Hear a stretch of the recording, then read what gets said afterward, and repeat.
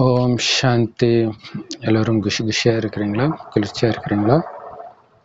11/9/2018 இன்றைய முரளியின் தலைப்பு இனிமையான குழந்தைகளே, ஒவ்வொரு வீட்டையும் சொர்க்கமா ஆக்குற பொறுப்பு குழந்தைகளுக்கே நமக்கு இருக்குது.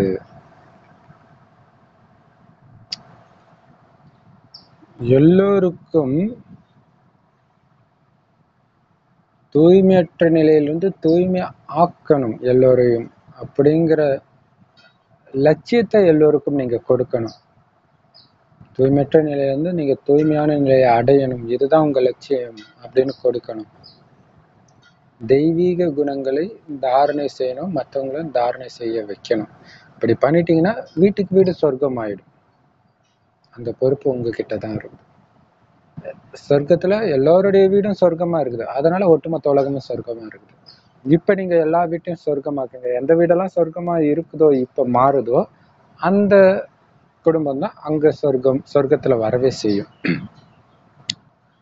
ஸோ எல்லார் வீட்டையும் சொர்க்கமா மாத்துற பொறுப்பு உங்களுடையது, குழந்தைகளுடையது.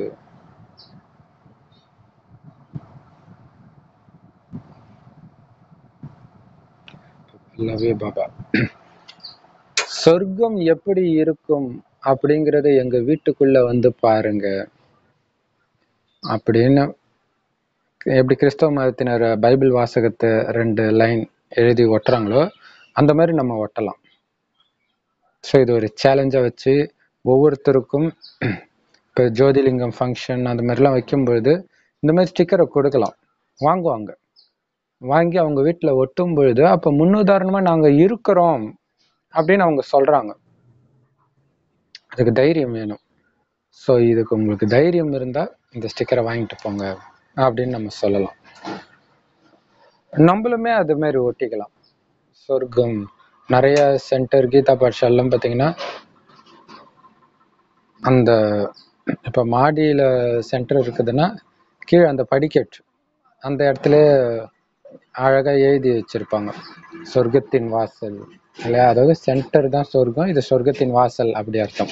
ஆக்சுவலா சென்டர் தான் சொர்க்கத்தின் வாசல் இல்லையா, சொர்க்கத்துக்கு போறதுக்கு அழைச்சிட்டு போற வாசல். எப்படிலாம் சேவை செய்யறதுக்கு அற்புதமான வாய்ப்பு இருக்கு பாருங்க.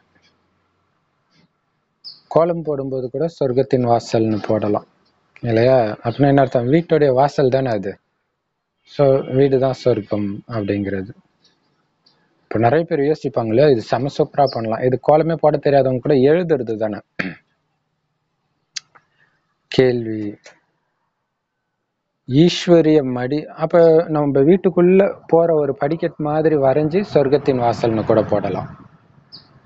கேள்வி, ஈஸ்வரிய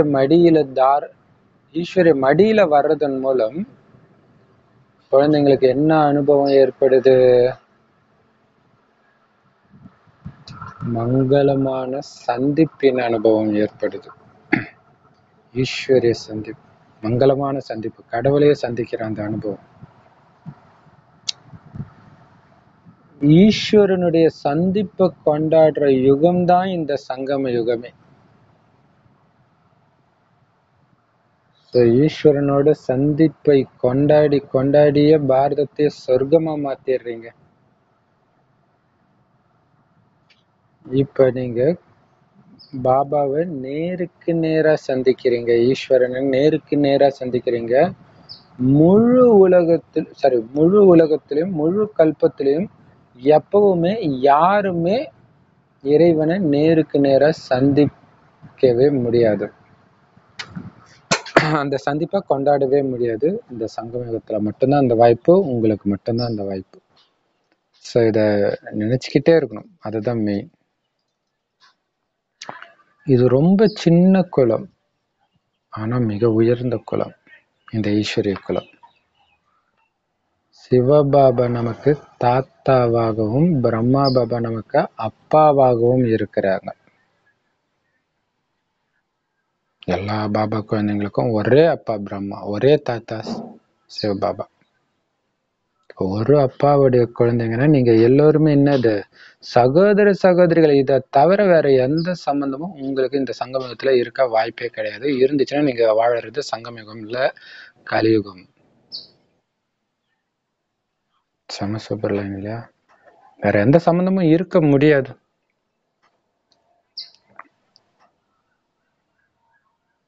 ஸோ இதுக்கு இன்னொரு யுக்தி வந்து பாபா சொல்றாரு, எப்பவுமே உங்களை விருந்தாளின்னு புரிஞ்சுக்கோங்க அப்படின்னு அவ்யக்த முறையில சொல்லியிருப்பாரு.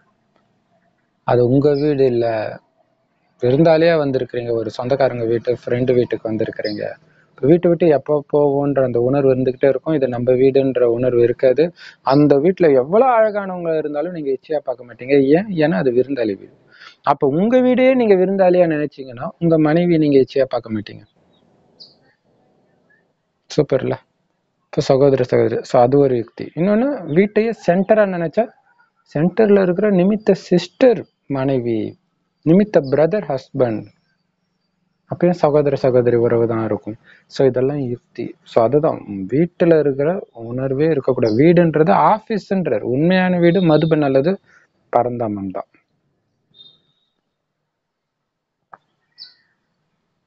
ஸோ ஈஸ்வரனோட சந்திக்கிறீங்க. இந்த கொண்டாட்டம் முழு கல்பத்திலையும் எப்பவுமே கொண்டாட முடியாது. ஆனா இதே நேரத்துல தான் அசுரர்கள் இருக்கிறாங்க. ஏன்னா அசுர உலகம், அசுர உலகத்துல வந்து சுத்தமாக விலகி அசுரர்கள் எல்லாரையும் இச்சையா பாக்குறவங்க. ஆனா பாபா குழந்தைங்க, பிராமண குழந்தைங்க தன் சொந்த மனைவியை கூட சகோதரியா பாக்குறவங்க, தன் சொந்த கணவனை கூட சகோதரனா பாக்குறவங்க. ஸோ இந்த மாதிரி ஒரு அற்புதமான குலம் முழு கல்பத்திலும் கிடைக்காது. ஏன்னா ஈஸ்வரன் மடியில வந்திருக்கிறீங்க. முழு கல்பத்திலும் இந்த மடி கிடைக்காது. இது உங்களுக்கு இந்த போதை இருக்கணும். பாடல், ஸோ அது உங்களுக்குள்ள பேசிக்கிட்டே இருக்கணும். ஒரு டைம்ல அது அப்படியே இயல்பாகவே வரும். அதாவது வெளி உலகத்துல இருக்கிறவங்க வந்து ஒரு அழகான நபர், அவங்கள பார்த்தா அவங்களுக்கு சந்தோஷமாயிடும், வாவ். ஆனா நமக்கு அந்த அழகான நபர் பார்த்தாலும் நம்ம பார்க்காம இருக்கிறதுல நமக்கு சந்தோஷமாகும். ஏன்னா நான் ஈஸ்வரனுடைய குழந்தை, ஈஸ்வரனுடைய மனைவி. அந்த போதை அதை பார்க்காததுனாலதான் நம்ம அச்சீவே பண்ணிருக்கிறோம். அவனுங்களுக்கு பார்த்தா அச்சீவ்மெண்ட், நமக்கு பார்க்காட்டினா தான் அச்சீவ்மெண்ட். பார்த்தும் பார்க்காம இருக்கிறது. ஏன்னா ஒட்டுமொத்த உலகத்தையும் தூய்மை ஆக்குறது தான் நம்மளுடைய லட்சியம். அப்ப நாம தூய்மையின் முன்னுதாரணமா இருக்கணும் இல்லையா? அதனால சகோதர சகோதரி சம்பந்தத்தை தவிர வேற எந்த சம்பந்தம் கிடையாது. ஏன்னா எல்லாருமே பாபாவுடைய குழந்தை. ஏத்துக்கிட்டாலும் ஏத்துக்காட்டினாலும் எல்லாருமே பிரம்மாவுடைய குழந்தைங்க தான். அவர் தானே ஆதி தகப்பன். பாடல், புதிய இளம் மொட்டுக்கள். ஓம் சாந்தி. பாபா வரும்போது முதல்ல கொஞ்ச நேரம் அமைதியா உட்காரணும். ஏன்னா பாபா முதல்ல நினைவின் தானத்தை தான் கொடுக்கிறார். நினைவின் மூலமா தான் தூய்மை இழந்தவர்களை தூய்மைப்படுத்தணும். குழந்தைகளாக நீங்க தானம் கொடுக்கவும் செய்றீங்க, பெறவும் செய்றீங்க. பாபா நம்மள முள்ளுல இருந்து மலராக்குறார், மொட்டாக்குறார். மொட்டுல இருந்து மலர் உருவாகுது இல்லையா? மொட்டாக்குறது தான் பாபாவுடைய வேலை, மலர் ஆகுறது நம்மளுடைய உழைப்பு. ஸோ நம்முடைய சேவையே ஒவ்வொருத்தரையும் சொர்க்கத்துக்கு தகுதி உள்ளவர்களா மாத்துறது தான். நம்ம எப்படி ஆகிட்டு இருக்கோமோ அந்த மாதிரி மற்றவங்களையும் மாத்துறது தான். ஸோ இந்த நினைவுல அமைதியா உட்காரணும் பாபா வரும்போது. இந்த நினைவுல நம்ம எதுக்கு இருக்கிறோம், என்ன பண்ணிட்டு இருக்கிறோம், எதுக்காக அமைதியா இருக்கிறோம், எதுக்காக பாபா நினைக்கிறோம், இந்த நினைவோட நினைக்கிறோம். அதுதான் மெயின். ஸோ அதுதான் பாபா வந்தோடனே எப்பவுமே பேச மாட்டார் இல்லையா? அமைதியா இருந்து அந்த அமைதியின் சக்தியை கொடுத்துட்டு அப்புறம் தான் பேசவே ஆரம்பிப்பார். ஸோ இதை இங்கேருந்து காப்பி அடிச்சாரா இல்லையான்னு தெரியல. எக்கார்ட் டோலேவும் பார்த்தீங்கன்னா அதே மாதிரி எடுத்தோடனே பேச மாட்டார். கேள்வியே கேட்டால் கூட அமைதியாக கொஞ்ச நேரம், கிட்டத்தட்ட 1 நிமிஷம் வரைக்கும் கூட அமைதியாகவே பார்த்துட்டு அப்புறம் தான் பேசவே ஆரம்பிப்பார். ஸோ நம்மளுமே அதை ஒரு பழக்கமாக வச்சுக்கலாம்.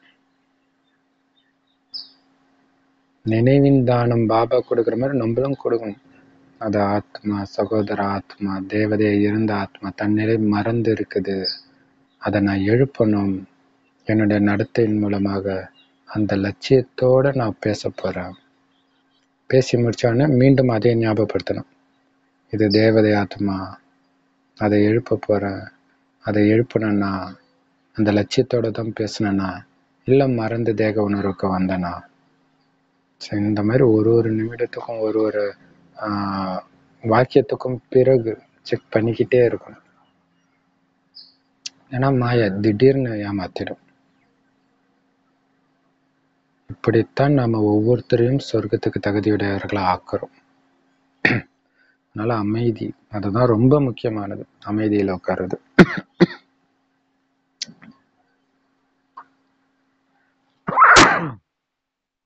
பாபா முதல்ல ஆரோக்கியத்தையும் பிறகு செல்வத்தையும் கொடுக்கிறார். நினைவுல இருக்க இருக்க என்ன ஆகும்? ஆரோக்கியம். ஞானத்தின் மூலமா தான் செல்வம். ஸோ அதனால பாபா முதல்ல ஆரோக்கியத்தை கொடுக்கிறார், அதனால அமைதிப்படுத்தி பிறகு ஞானத்தை கொடுக்கிறார். அதே மாதிரி பாத்தீங்கன்னா முதல்ல நம்ம பரந்தாமத்துக்கு போயிட்டு பிறகுதான் சுகதாமத்துக்கே வரும். ஸோ முதல்ல அமைதி, பிறகு சுகம். எவ்வளவு சூப்பரா இருக்குது பாருங்க. ஸோ பாபா முதல்ல அந்த அமைதியா இருக்குது காரணம் என்ன? அது முதல்ல அங்க வாங்க. இப்போ கடைசி நேரத்துல நான் அமைதியா இருந்து பார்வையினால அமைதியின் தானம் மட்டும்தான் கொடுப்போம் எல்லாருக்கும். முக்தி தான் கடைசி நேரத்துல. ஞானம்லாம் கொடுக்க டைம் இருக்காது.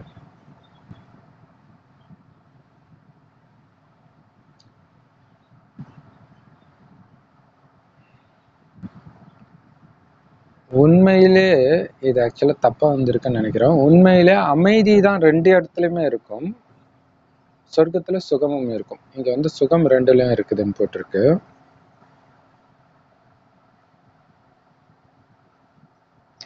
அல்லது இப்படி எடுத்துக்கலாம், பாபா அமைதியா நம்மளை பார்க்கும்போது நமக்கு அமைதியும் கிடைக்குது, சுகமும் கிடைக்குது. முரளி சொல்லும் போதும் சுகம் கிடைக்குது. நமக்கு சுகம், சாந்தி ரெண்டுமே வேணும். ஆனா சன்னியாசிகளுக்கு அமைதி மட்டும் போதும்னு விரும்புறாங்க. அவங்க சுகத்தையே விரும்புறது கிடையாது. அதனால அவங்க யாருக்கும் சுகத்தை கொடுக்கவும் முடியாது. அவங்க அமைதி தான் கொடுக்க முடியும். அதுவும் அற்ப கால அமைதி தான் கொடுக்க முடியும். அல்லது அற்ப கால சுகத்தை அடையிறதுக்கான அமைதி மட்டும்தான் கொடுக்க முடியும். அதாவது அற்ப கால அமைதி தான் கொடுக்க முடியும். அவங்க சுகமே கொடுக்க முடியாது இல்லையா? ஏன்னா அவங்க சுகம் காக்கை எச்சத்துக்கு சமம்னு துச்சமா மதிக்கிறாங்க. காக்கை மேல எச்சம் போட்டுச்சுன்னா நீங்க இப்படி கை வச்சு தடவுறதுக்குள்ள, தட்டி விடுறதுக்குள்ள அது காஞ்சிடும். அந்த மாதிரிதான் இந்த கலியுகத்துல உள்ள சுகம். கலியுகத்துல உள்ள சுகம்ன்றத சுகம்னாலே அப்படிதான் அவங்க நினைச்சிட்டாங்க. ஆனா நமக்கு தான் தெரியும் சத்தியுகத்திலே தவிரத்துல அப்படி கிடையாது. நிரந்தர சுகம் இருக்கும்ட்டு.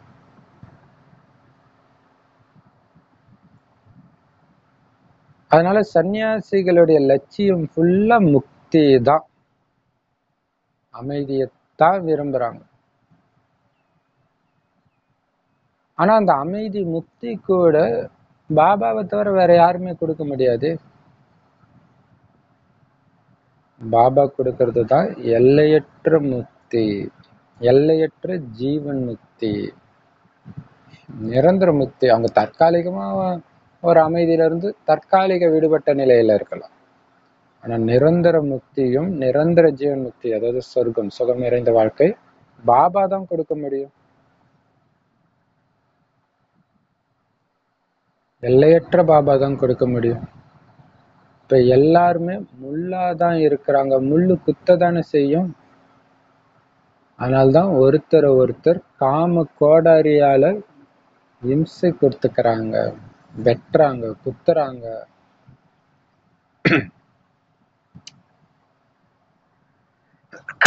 பாவம், அவங்களுக்கு காம கோடாரினால இம்சைனே தெரியல.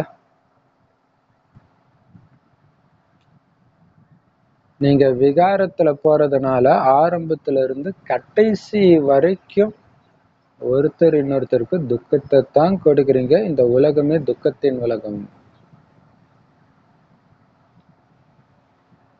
இல்லையா? அந்த லவ் பண்ற வரைக்கும் பையன் ஜாலியா இருப்பான். லவ் பண்ண ஆரம்பிச்சோடனே கேரக்டர் மாறிடும், துக்கம் வந்துடும், டென்ஷன் வந்துடும், கோபம் வந்துடும். அவனுக்குள்ள ஒளிஞ்சிட்டு இருந்த அத்தனை அசுர குணங்களும் வெளியே வர ஆரம்பிச்சிடும். ஏன்னா தூய்மை போச்சுனாலே எல்லா அசுர குணமும் வந்துடும்.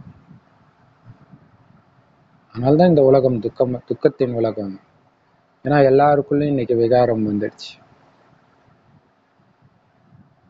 குறிப்பா காமம்.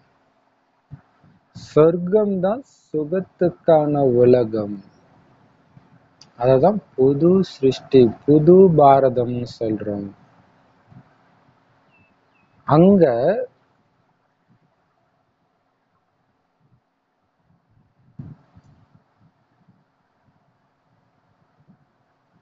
தேவதைகளுடைய ராஜ்யம் இருந்துச்சு. நாம யாரை வழிபடுறோமோ அந்த தேவதைகளின் ராஜ்யம் இருந்துச்சு. அதத்தான் சொர்க்கம்னு சொல்றோம் அப்படின்னு பாரதவாசிகளுக்கு தெரியுது. இத புரிஞ்சுக்கிறாங்க. லட்சுமி நாராயணன் கோயிலுக்கு போய் அவங்களுடைய மகிமையும் பாடுறாங்க. அப்படின்னா என்ன அர்த்தம்? இந்த பாரதத்தின் எஜமானரா அவங்க இருந்தாங்கன்னு புரிஞ்சுக்கிட்டாங்கன்னு தானே அர்த்தம். அதனால பாரதம் சொர்க்கமா இருந்துச்சுன்னு புரிஞ்சிருக்கிறாங்க.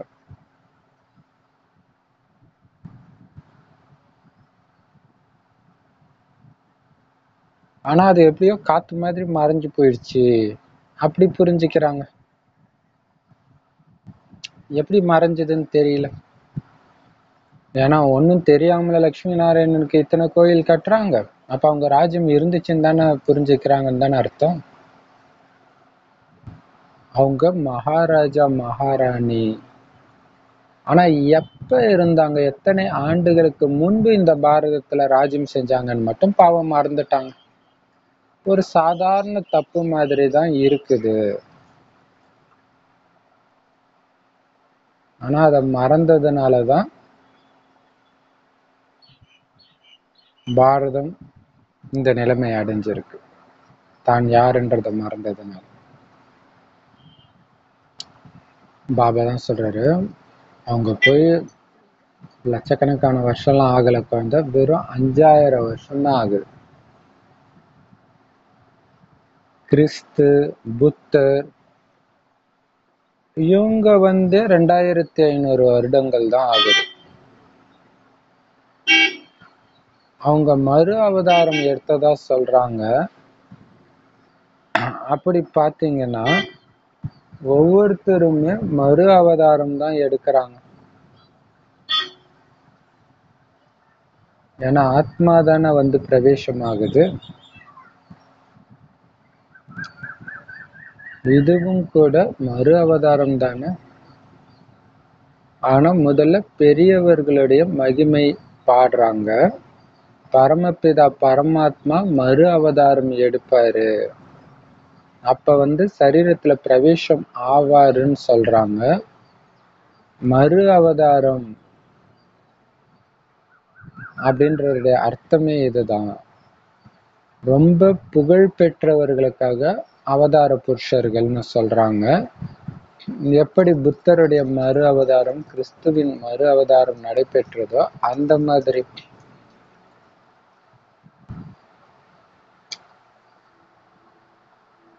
பௌத்த மதத்தை சார்ந்தவங்க, கிறிஸ்தவ மதத்தை சார்ந்தவங்களுக்கு பாரதத்தோடு தொடர்பு இருந்திருக்குது அப்படின்னு தெரிஞ்சுக்கிறோம். முஸ்லிம்களோ எப்ப உசேன் வந்தாரோ அப்பொழுதிருந்தே ஆரம்பமாகியுள்ளனர்.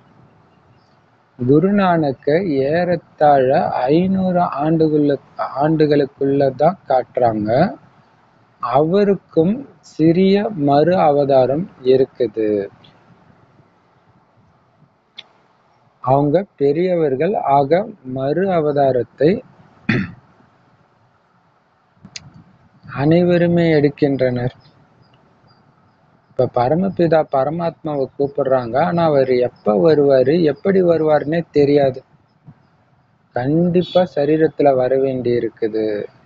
ஆனா பிறவி எடுக்காத காரணத்தினால அவருக்கு மறு அவதாரம்னு சொல்லப்படுது. ஏன்னா அவர் சின்ன குழந்தையா ஆகிறது கிடையாது. எல்லாத்துலயும் மிகப்பெரிய மறு அவதாரம்னு பரமபிதா பரமாத்மாவுடையதான் சொல்ல முடியும். பரமாத்மா 24 அவதாரம் எடுக்கிறதா பாடுறாங்க. ஒவ்வொரு கல்லிலும் அவதாரம் எடுத்ததாகவும் சொல்லிடுறாங்க. கீழே தாழ்ந்து கொண்டே இருக்கிறாங்க. எப்படி பாரதம் கீழே விழுந்துகிட்டே இருக்குதோ அந்த மாதிரி அவங்களுடைய வார்த்தை கூட தரம் குறைந்து கொண்டே போகுது. பாபா புது உலகை படைப்பவர்.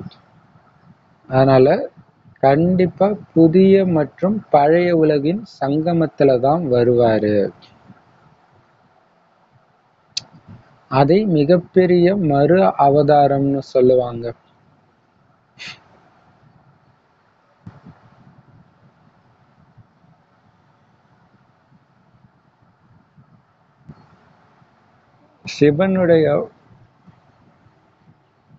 சிவனுடையதுதான் எல்லாற்றையும் விட மிகப்பெரிய அவதாரம். ஆனா மனிதர்கள் இதை புரிஞ்சுக்கிறது கிடையாது. ஏன்னா பரமாத்மா கிட்ட இருந்து முகத்தை திருப்பிக்கிட்டாங்க.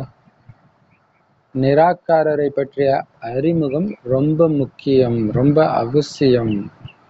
ஆனா அவங்க இதை தெரிஞ்சுக்கல. பரமாத்மா எப்ப வர்றாரு, வந்து என்ன பண்றாருன்னு தெரிஞ்சுக்கல. விஷ்ணுவுக்கு மறு அவதாரம்னு சொல்ல மாட்டாங்க. தேவி தேவதைகளுக்கு மறு அவதாரம்னு சொல்ல மாட்டாங்க. தேவி தேவதா தர்மத்தின் ஸ்தாபனைன்னு தான் சொல்லுவாங்க. விஷ்ணு அவதாரத்தின் நாடகம் உருவாக்குறாங்க. உண்மையிலே இப்ப விஷ்ணு அவதாரத்தின் விஷயமே கிடையாது. நீங்க இப்ப விஷ்ணு குலத்தினராக ஆகிட்டு இருக்கிறீங்க. ஈஸ்வரனுடைய குலம் இருக்குது இல்லையா? சிவனுடைய குழந்தை இந்த பிரம்மா, பிரம்மாவுடைய குழந்தை நீங்க. இது ஈஸ்வரிய குலம். நான் வந்து உங்களை என்னுடையவரா ஆக்குறேன் அப்படின்னு பரமபிதா பரமாத்மா சொல்றார். நான் வந்து குழந்தைகளாகிய உங்களுடைய தந்தை ஆகிறேன். அனைவருக்குமே நான் தந்தை தான். ஆனா இப்ப நீங்க பிரம்மா மூலமா என்னுடையவரா ஆகியிருக்கிறீங்க. அதனால நீங்க என்ன தாத்தான்னு சொல்றீங்க. ஆத்மாக்களின் தந்தை இருக்கவே செய்கின்றார். எல்லோருக்கும் தெரியும் இந்த சமயம் நான் வந்திருக்கிறேன். நீங்க தான் இப்ப என்னை வந்து சந்திக்கிறீங்க. எல்லையற்ற தந்தைய எப்ப சந்திக்கிறீங்களோ அப்பதான் தந்தை பிறவி கொடுக்கிறாரு. உங்களை பிரம்மா மூலம் தர்மத்தின் குழந்தைகளாக ஆக்கி இருக்கிறார்.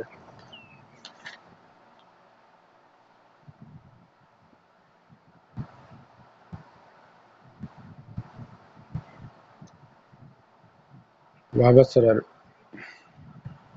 லக்ஷ்மி நாராயணன் 5000 வருஷம் முன்னாடிதான் வாழ்ந்தாங்க.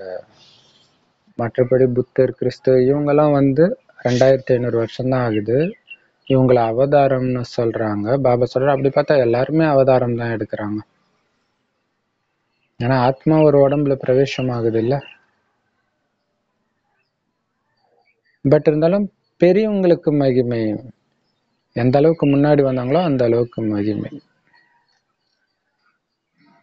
இல்லையா? கிறிஸ்து, புத்த ஆத்மா இதெல்லாம் வந்து முன்னாடியே வந்துச்சு. மற்றபடி தர்மத்தை ஸ்தாபனை செய்யற எல்லாமே அவதாரம் தான். ஏன்னா வந்து பிரவேசம் ஆகுது. ஆனா இந்த அவதாரத்துல, அதாவது பாபா சொல்றது வந்து பிரவேசம் ஆகுது. வயதான உடலுக்குள்ள, பெரியவங்க உடலுக்குள்ள பிரவேசம் ஆகிறது அவதாரம்னு சொல்றாரு. ஆனா அதுல மிகப்பெரிய அவதாரம் அப்படின்னா அது சிவபாபாவைத்தான் சொல்ல முடியும். சிவபாபா எப்படி அவதரிக்கிறாரோ அந்த மாதிரிதான் மற்ற தர்மத்தின் ஆத்மாக்கெல்லாம் அவதரிக்கிறாங்க. அதாவது பிரவேசம் ஆகுறாங்க.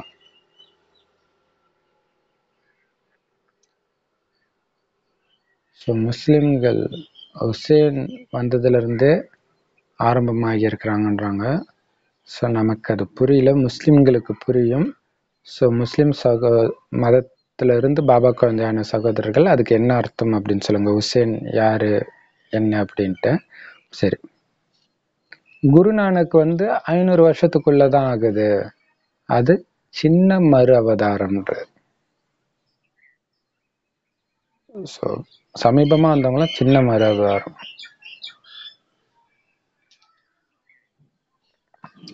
முதல்ல வந்தவங்க பெரியவங்க. ஆனா இப்ப எல்லாருமே அந்த ஒரு பரமபிதா பரமாத்மாவை தான் கூப்பிடுறாங்க. ஆனா அவர் எப்படி வருவாரு, எப்ப வருவாருன்னு தெரியாமலே கூப்பிடுறாங்க. பாபா சொல்றார், அவருக்கு உடம்பு கிடையாது, கண்டிப்பா உடம்பு எடுத்துதானே ஆகணும். ஏன்னா அவர் தாயின் கர்ப்பத்துல பிறந்த தாயின் கர்ப்பத்துல பிறக்கிறவங்கள அவதாரம்னு சொல்ல மாட்டாங்க.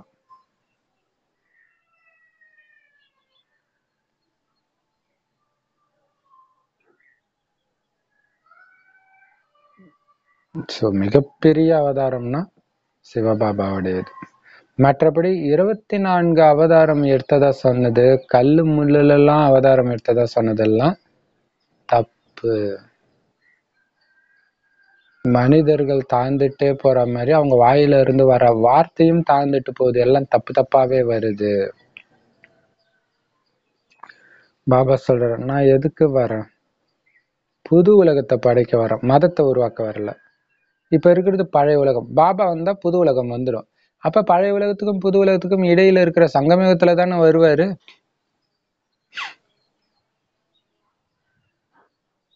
அதுதான் நரசிம்மதாரம், இரவுக்கும் பகலுக்கும் நடுவுல வரேன் அப்படின்னு சொன்னார். அது உண்மையிலே சிவனுடைய அவதாரம். மனிதர்கள் புரிஞ்சுக்கல. ஏன்னா கடவுள்கிட்ட இருந்து ரொம்ப எட்ட போயிட்டாங்க மனிதர்கள். மாயா முகத்தை திருப்ப வச்சிடுச்சு. அதனால இப்ப அந்த உடலற்ற சிவனுடைய அறிமுகம் ரொம்ப ரொம்ப முக்கியம், தேவைப்படுது. அப்ப அதை புரிய வைக்கணும். உங்க அப்பாவை பத்தி உங்களுக்கே சொல்றேன். என்ன எங்க அப்பா பத்தி எங்களுக்கு தெரியாதா? தெரியாதுங்க, எனக்கும் தெரியாது, மறந்துட்டேன். இப்ப அப்பா நம்மள வெளிப்படுத்துறாரு, நாம வெளிப்படுத்துறோம்.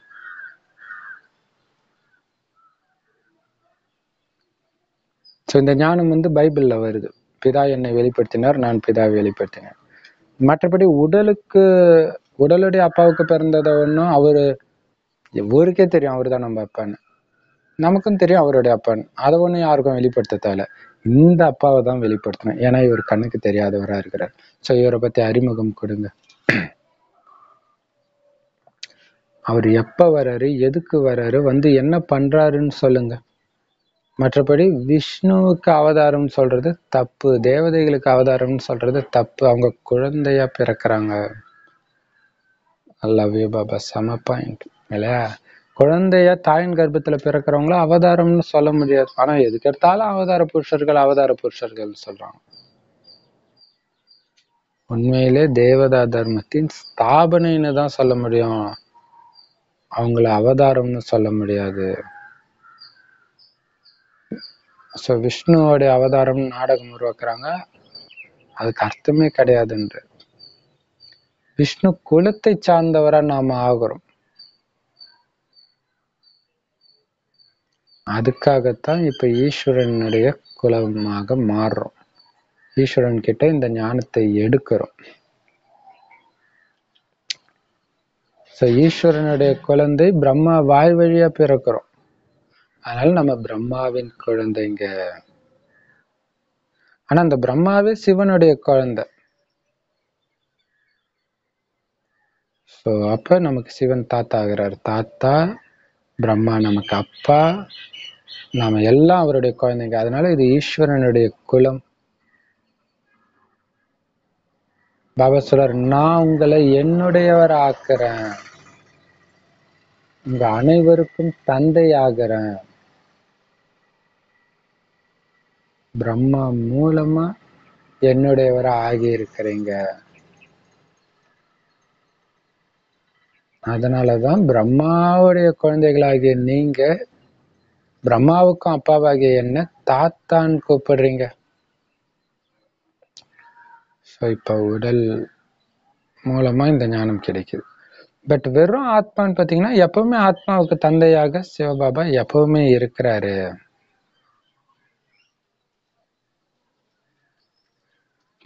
பாபா இப்ப வந்திருக்கிறாரு, நாமளும் அவரை சந்திக்கிறோம். எப்ப தந்தையை சந்திக்கிறோமோ அப்ப நமக்கு பாபா பிறவி கொடுக்கிறாரு, மறுபிறவி கொடுக்கிறாரு, புது ஜென்மம் கொடுக்கிறாரு. ஸோ இதோடைய நினைவாதான்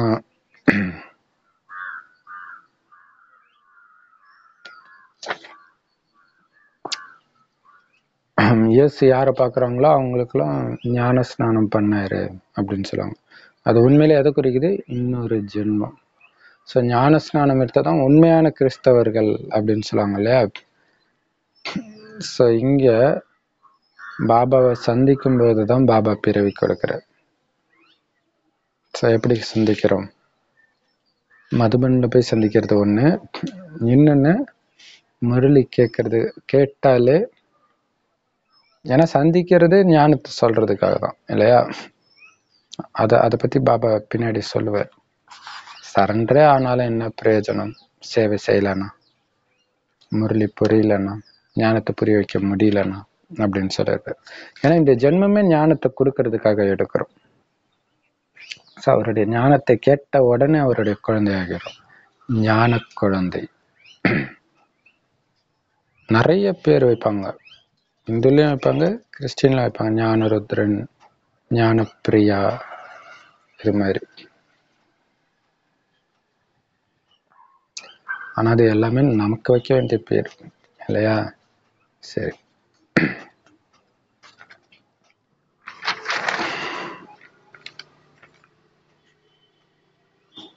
பிரம்மா மூலமா பாபா நம்மள தர்மத்தின் குழந்தைகளை ஆக்குறார். விகாரத்தின் மூலம் குழந்தைகளா நாம இங்க ஆக முடியாது. இவ்வளவு பிரஜைகள் இருக்கிறாங்க, சகோதர சகோதரிகள் எவ்வளவு பேர் இருக்கிறாங்க பாருங்க.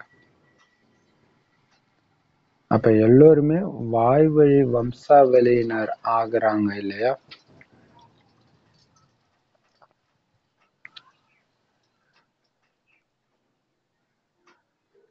இப்ப மதுபனுக்கு போறோம், பாபா மீட்டுக்கு போறோம், எல்லாம் ஒயிட் அண்ட் ஒயிட்ல இருக்கிறாங்க. அத்தனை சகோதர சகோதரிகள், நமக்கு எவ்வளவு பெரிய குடும்பம். ஆனா அதுக்காக நம்ம எல்லாருக்கிட்டையும் போய் பேசிக்கிட்டோம் இல்லை, அமைதியா இருக்கிறோம், விலகி இருக்கிறோம். ஆனா அந்த ஒரு ஆனந்தம் இருக்குது, நமக்கு இவ்வளவு பெரிய குடும்பம்.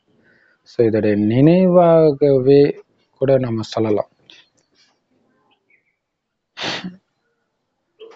சென்னையில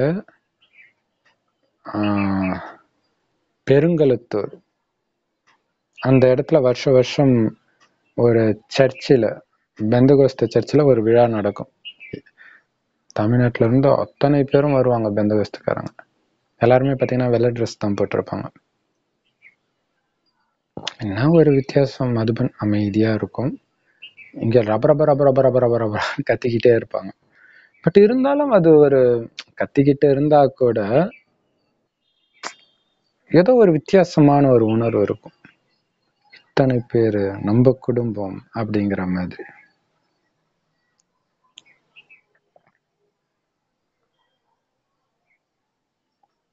எல்லாம் வாய் வழியா பிறந்தவங்க, அவங்களும் வாய் வழியா பிறந்தவங்க தான் கிறிஸ்தவ மதத்துக்கு இல்லையா?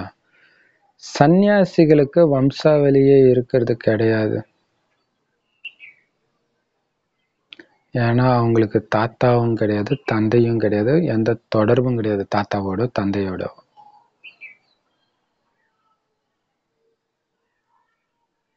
இங்க நமக்கு இல்லையா, அதாவது பாபா பிரம்ம பாபாவோடவும் தொடர்பு இல்லை, அல்லது வேற எந்த தாத்தா அப்பாவோடவும் அவங்களுக்கு தொடர்பு கிடையாது.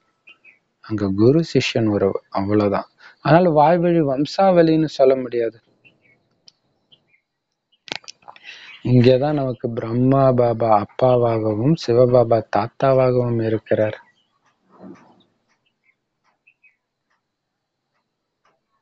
நம்முடையவரா ஆக்குறார், தம்முடையவரா பாபா ஆக்குறார். நாம ஈஸ்வரன் மடியில வந்திருக்கிறோம். எவ்வளவு மங்களமான சந்திப்பு இது அப்படின்னு தெரிஞ்சிருக்கிறோம். கலியுகத்துடைய கடைசியும் சத்தியுகத்துடைய ஆரம்பத்தையும் தான் சங்கமம்னு சொல்றோம். இப்பதான் அது நடக்குது. இந்த சங்கம யுகம் என்னது? சத்தியுகத்தின் ஆரம்பம், கலியுகத்தின் முடிவு. இப்போ பாபா சொல்றது, நாராயணன் எப்ப அரியணையில உட்கார்றாரோ அன்னைக்குதான் முழு சொர்க்கம், அது வரைக்கும் நரகம் இருக்குன்ற. அப்பதான் முழுசா அழியுது அப்படின்னு ஒண்ணு புரிஞ்சுக்கிறோம். ஆக்சுவலா ஆனா ஏன்னா கலியுகத்துடைய கடைசி, அது வரைக்கும் சங்கம் யுகம் தான். கலியுகத்துடைய கடைசி கொஞ்சம் பேரடையாளம் தெரியாம போற வரைக்கும் இது சங்கம் யுகம் தான்.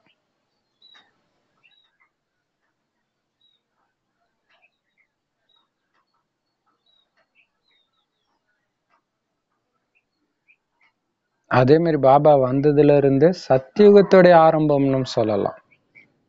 ஆனா கலியுகமும் இருக்கு. சத்தியுகத்துடைய குணம் கொஞ்சம் கொஞ்சமா வருது. முதல்ல பிரம்மா பாபா கிட்ட மட்டும் வருது, அப்புறம் அம்மா கிட்ட மட்டும் வருது, அப்படியே கொஞ்சம் கொஞ்சமா. கல்லுனா கல்லு, தெய்வம்னா தெய்வம்னு ஒரு பாட்டு வரும்ல, கல்லென்றால் சிலை என்றால் வெறும் சிலைதான், தெய்வம் என்றால் தெய்வம், சிலை என்றால் வெறும் சிலைதான். அது மாதிரி இந்த சங்கமிகத்தை சத்தியுகம் நீங்க நம்புனீங்கன்னா இது உங்களுக்கு சத்தியுகம். ஸோ எப்படி சத்தியுகத்துடைய குணத்தை எமர்ஜ் பண்றதுன்றத அழகா ஞாயிற்றுக்கிழமை வானிலை சொல்லியிருக்காரு. இல்ல கலியுகம்னே நினைச்சிட்டு இருந்தீங்க, அதே காமம் கோபத்துல இருந்தீங்கன்னா இது உங்களுக்கு கலியுகம் தான். அதான் சங்கமயுகம். இங்கதான் அப்பாவை சந்திக்கிறோம். 3 நதிகளின் சங்கமம் காட்டுறாங்களே, திரிவேணி சங்கமம், கங்கா யமுனை சரஸ்வதி சந்திக்கிறத. அந்த இடத்துல குருமார்களும் சிஷ்யர்களும் சந்திப்பாங்களாம். அது தேகதாரிகளுடைய சந்திப்பு, தேக சம்பந்தமான சந்திப்பு. ஆனா இங்க நடக்கிறதான் ஆத்மா பரமாத்மாவின் மங்கள சந்திப்புன்னு பாடுறாங்க. எல்லாத்தையும் விட மிக நல்ல சந்திப்பு, மிக உயர்ந்த சந்திப்பு இது. பரமாத்மா, பரமபிதா பரமாத்மாவோட எல்லா ஆத்மாக்களும் சந்திக்கிறோம். இதுல தண்ணீர் நதியினுடைய விஷயம் கிடையாது.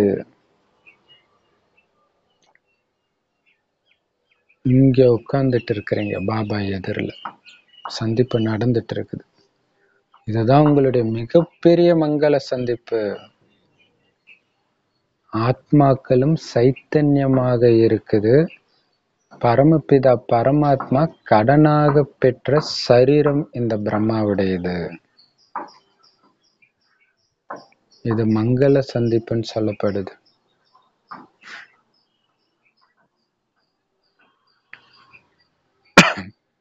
கும்பமேளா அப்படின்னு சொல்றாங்க இல்லையா, கும்பத்தையும் சங்கமம் அப்படின்னு சொல்லுவாங்க. 3 நதிகளின் சங்கமம் கும்பம்னு சொல்றாங்க. அனைத்திலும் பெரிய சங்கமம் எது? கடல் மற்றும் நதிகளின் சங்கமம்.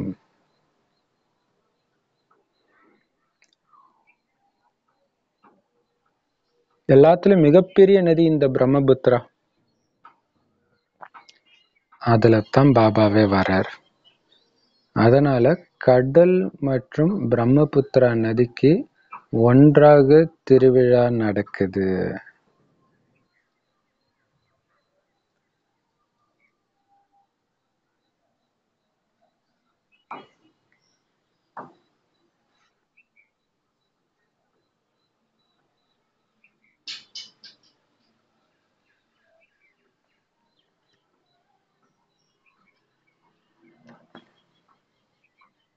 இப்ப கும்பமேளா சங்கமயுகத்துல நீங்க எல்லோரும் ஞானக்கடல் பாபாவோட சந்திக்கிறீங்க.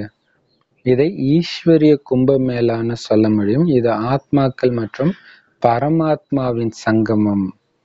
கும்பம் அல்லது சங்கமம் ரெண்டும் ஒரே விஷயம்தான். ஆக குழந்தைகளாகிய நீங்க தெரிஞ்சுக்கிட்டீங்க, நாம நமக்காகவே சொர்க்கத்தை ஸ்தாபனை செஞ்சுட்டு இருக்கிறோம். நாம வீட்டுல தூய்மையா இருக்கணும். எங்க தூய்மை இருக்குதோ அங்கதான் சொர்க்கம்னு சொல்ல முடியும். குழந்தைங்க தூய்மையா இருக்கிறாங்க அப்படின்னா தூய்மை, சுகம், சாந்தி எல்லாமே இருக்குது. தேவதைகளுக்கு எப்படி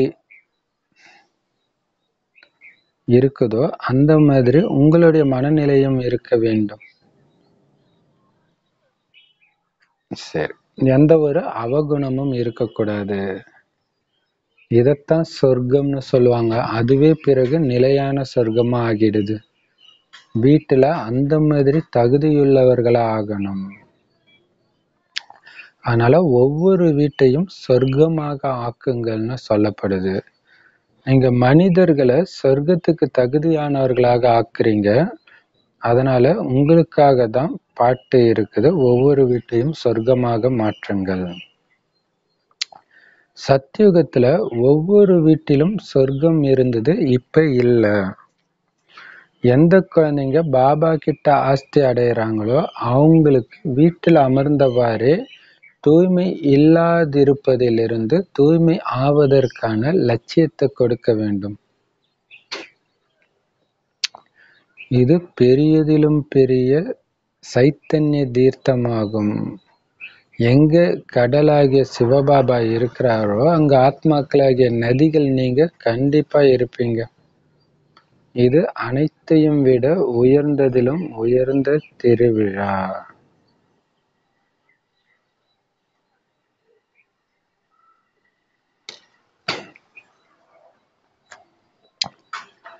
மற்ற அனைத்தும் பக்தி மார்க்கத்தின் திருவிழாக்கள். இது ஞான மார்க்கத்தின் திருவிழா. பக்தி மார்க்கத்தின் திருவிழாக்களோ ஒவ்வொரு பிறவியிலும் நடந்துகிட்டே தான் இருக்குது. ஞான மார்க்கத்தின் திருவிழாவோ ஒரு முறை மட்டும்தான் நடக்குது. இது ஆன்மீக சந்திப்பு. சுப்ரீம் ஆத்மா பரந்தாமத்திலிருந்து வந்து குழந்தைங்களோடு சந்திக்கிறார். எல்லாத்தையும் விட மிக நல்ல யாத்திரை அல்லது திருவிழா இதுதான். இந்த சைத்தன்ய கடலோ எங்க வேணும்னாலும் போக முடியும். ஆனா அந்த ஜடமான கடலோ வேற எங்கேயுமே போக முடியாது. நதிகளாகிய நீங்க கூட அழைப்பின் பேர்ல போறீங்க. ஞானக்கடல் இந்த பிரம்மபுத்திரா நதியோட போறாரு. நீங்க விதவிதமான நதிகள். சிலர் தூய்மையாக, சிலர் தூய்மையற்று, சில சமயம் அந்த மாதிரி சிலர் வந்துடுறாங்க. தூய்மையாக அவங்களால இருக்க முடியறதில்ல, மீண்டும் வராங்க தானே. வெளியில உள்ள இல்லறத்தாரும் வராங்க, அனுமதிக்கப்படுறாங்க. எல்லோரையும் அனுமதிப்போம்னு அர்த்தம் கிடையாது. சில உற்றார் உறவினரும் வராங்க, அவங்கள உயர்த்துறதுக்காக அனுமதிக்கப்படுகின்றனர். இல்லைன்னா இங்க நிறைய விதிமுறைகள் இருக்குது. இந்திரனுடைய சபையில தூய்மை இல்லாதவர்கள் யாருமே வர முடியாது. எந்த ஒரு வழிகாட்டியும் தூய்மை இல்லாத யாரையும் கூட அழைச்சிட்டு வரக்கூடாது. அதனாலதான் பாபா சொல்றாரு, எச்சரிக்கையா இருக்கணும்.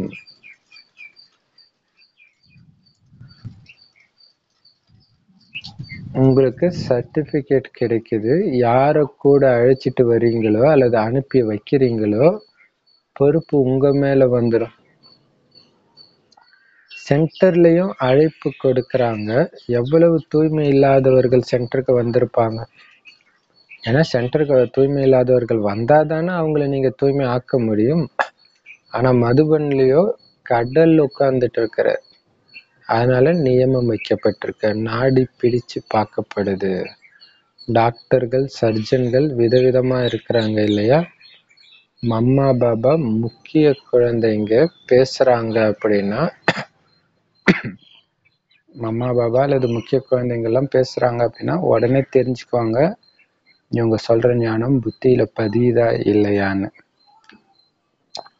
நீங்க யாருக்கு வேணும்னாலும் சொல்லி புரிய வச்சீங்கன்னா, 2 தந்தை இருக்கிறாங்க அப்படின்னு சொன்னா ஏத்துக்குவாங்க. யுக்தியாக சொல்லப்படுது. பரமபிதா பரமாத்மாவையோ எல்லோருமே நினைவு செய்யறாங்க. நாம இந்த தந்தையுடைய சிவ பாபாவுடைய குழந்தைங்க. அவருடைய காரியத்தை மட்டும் நாம தெரிஞ்சிருக்கல. இதை குழந்தைகளாகி நீங்க புரிஞ்சுக்கிட்டீங்க. அதாவது எந்தெந்த பேரு ரூபத்துல மனிதர்கள் வராங்களோ அதே பேரு ரூபத்துல 5000 வருஷத்துக்கு பிறகு கண்டிப்பா வந்தாகணும். கிறிஸ்துவின் சித்திரம் எப்படி இருக்குதோ சரி.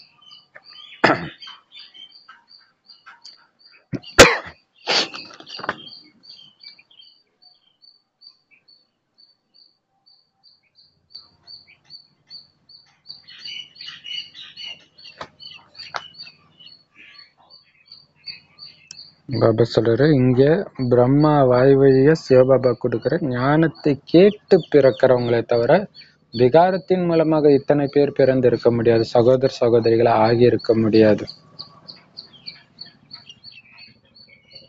இந்த மாதிரி முகவம்சாவளி சன்னியாசிகளுக்கு கிடையாது.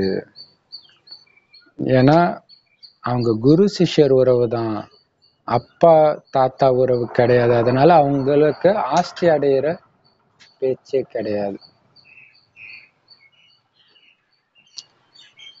ஈஸ்வரன் மடியில வந்திருக்கிறோம் பார்த்தீங்களா, இதுதான் மங்களகரமான சந்திப்பு.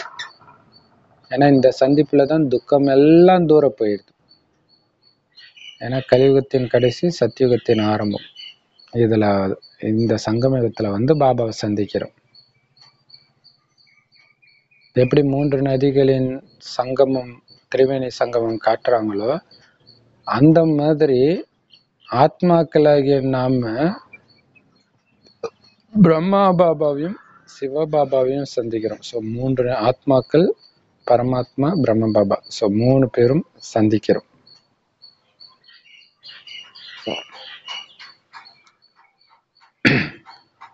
ஆனா குருக்களும் சிஷ்யர்களும் கூட அந்த திரிவேணி சங்கமத்துல வந்து சந்திப்பாங்களாம். ஆனா உண்மையிலே அது தேகதாரி சந்திப்பு. பரமாத்மாவோட ஆத்மாக்கள் சந்திக்கிற சந்திப்பு தான் இருக்கிறதுல ரொம்ப புகழ் வாய்ந்தது. ஏன்னா இது போய் நதிக்கரையிலேயோ கடல்லையோ ஸ்தூலமான தண்ணியுடைய நதி அல்லது கடல்ல போய் நாம எதையும் சந்திக்கல. ஆனா சிவபாபாவே கடலா இருக்கிறார். குழந்தைங்க ஒவ்வொருத்தரும் நதிகள், உயிரோட்டமா இருக்கிறோம். சிவனுக்கு உடல் இல்லை, அதனால பிரம்மா உடலை கடன் எடுத்து சந்திக்கிற இந்த கும்பமேளா தான் இருக்கிறதுல மிக உயர்ந்த கும்பமேளா, அதாவது சந்திப்பு திருவிழா.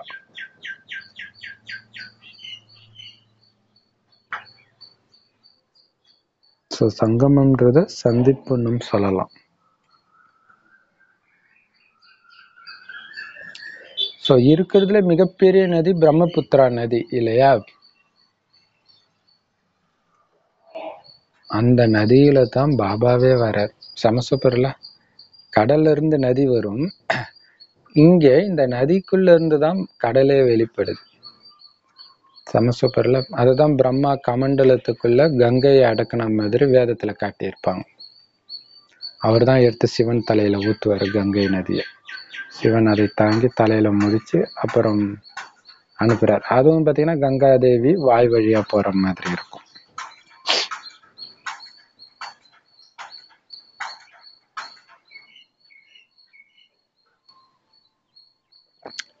இதுதான் ஈஸ்வரிய கும்பமேளா. ஸோ கும்பம்னாலும் சங்கமம்னாலும் ஒண்ணுதான். அதனால்தான் கும்பம் வைக்கிறது, கும்பாபிஷேகம் எல்லாமே இங்க பாபாவை சந்திக்கிறதுடைய நினைவு தான். ஸோ இந்த மாசம் நிறைய கோயில் கும்பாபிஷேகம் இருக்கும் இல்லையா? ஸோ அங்க இந்த ஞானத்தை, ஆனா இந்த அளவுக்கு ஆழமான ஞானம் டக்குன்னு அஞ்ஞானிகளுக்கு கொடுக்க தேவையில்ல.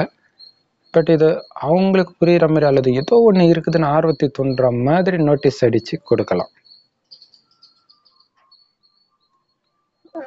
அதாவது இந்த மந்திரத்தை சொல்லணும், அந்த மந்திரத்தை சொல்லணுன்றாங்களா, அந்த மாதிரி நம்ம இறைவனை நினைக்கிறத ஒரு அப்படியே 4 லைன் ஆக்கி இதை தினமும் சொல்லுங்க 1/2 மணி நேரத்துக்கு, அப்படி யுக்தியா அடிக்கலாம்.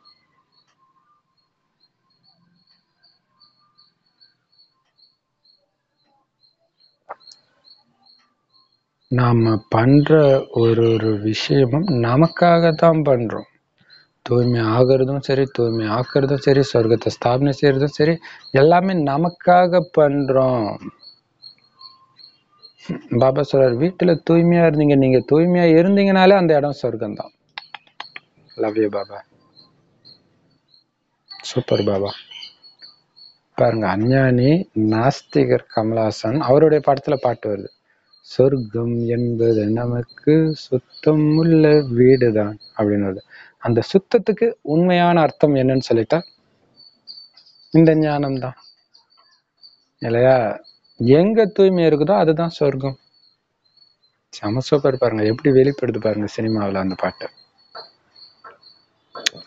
ஏன்னா தூய்மையா இருந்தா அங்க தானாவே சுகமும் சாந்தியும் இருக்கும். அப்ப அது சொர்க்கம் தானே.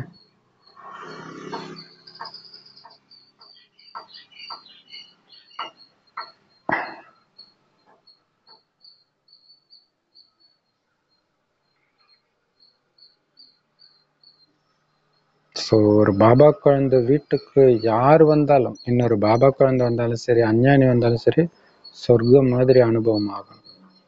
ஸோ அது குடும்பத்தில் இருக்கிற அத்தனை பேரும் பாபா குழந்தை ஆனாதான் அது முழு சாத்தியம் இல்லையா? இல்லாட்டினாலும் ஓரளவுக்கு முக்காசி சொர்க்கம் மாதிரி வச்சுக்கலாம். மற்றவங்களை கண்ட்ரோல் பண்ண முடியாட்டினா கூட நம்ம அமைதியின் மூலமாக அவங்க ஓரளவுக்கு சாந்தமாவாங்க.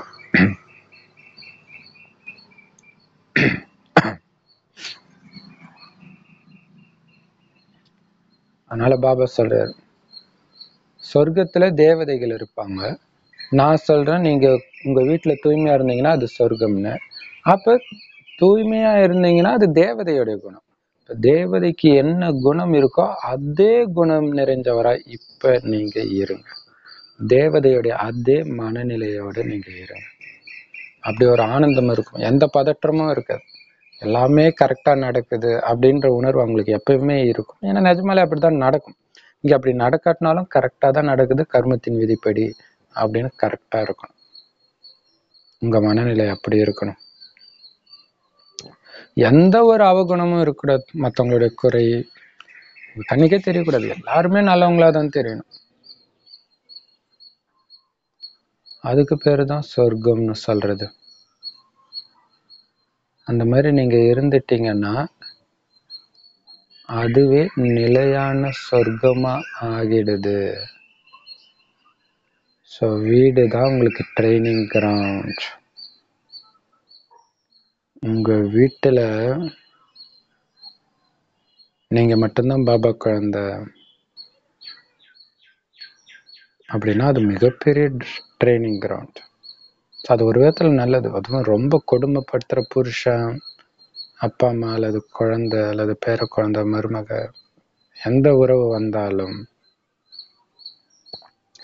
அதுல ஒரு வேளை அந்த தேவதை குணத்தை கொஞ்சம் கூட இழக்காம உங்களால நிரந்தரமா இருக்க முடியுது அந்த வீட்டுலன்னா மிகப்பெரிய பதவி உங்களுக்கு காத்துக்கிட்டு இருக்குதுன்னு அர்த்தம். ஏன்னா இவங்களை மாத்தணும் அது நம்மளோட மிகப்பெரிய லட்சியம் கிடையாது. நான் ஃபுல்லா மாறணும். அதை பார்த்து அவங்க மாறுறது அவங்க இஷ்டம். ஆனா அந்த ஸ்டேஜில் தான் உங்களுடைய பவரே தெரியும்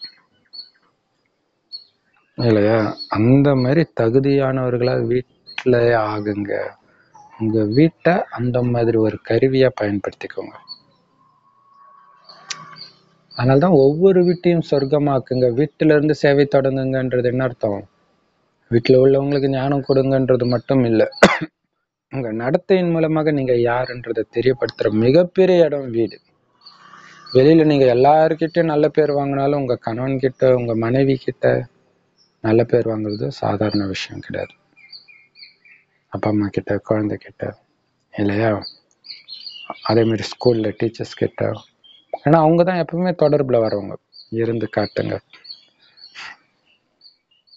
ஒவ்வொரு வீட்டையும் சொர்க்கமாக்குங்க. ஏன்னா ஒவ்வொரு மனிதர்களை சொர்க்கத்துக்கு தகுதியானவர்களாக ஆக்குறீங்க அப்படின்னா முதல்ல நீங்க தகுதியானவர்களாக ஆகணும். உங்க வீட்டை சொர்க்கம் மாதிரி ஆக்கணும்.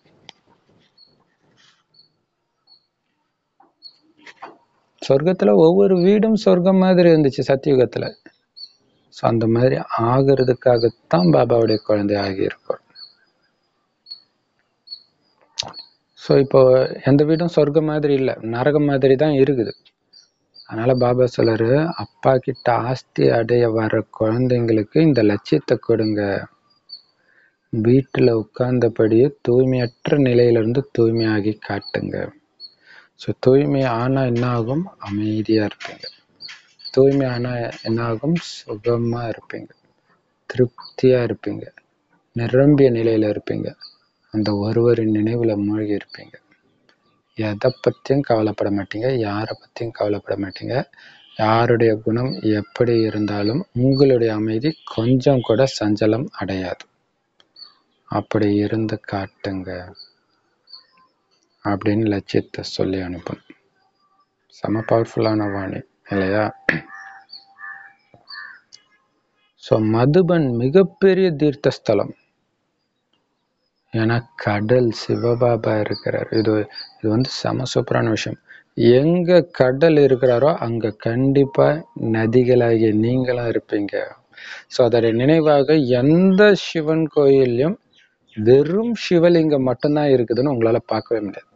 முருகர் கோயில்ல வெறும் முருகன் மட்டும் இருக்கலாம், பிள்ளையார் கோயில்ல வெறும் பிள்ளையார் மட்டும் இருக்கலாம், அம்மன் கோயில்ல வெறும் அம்மன் மட்டும் இருக்கலாம். ஆனா சிவன் கோயில்ல வெறும் சிவலிங்கம் மட்டும்தான் இருக்குதுன்னு சொல்லவே முடியாது.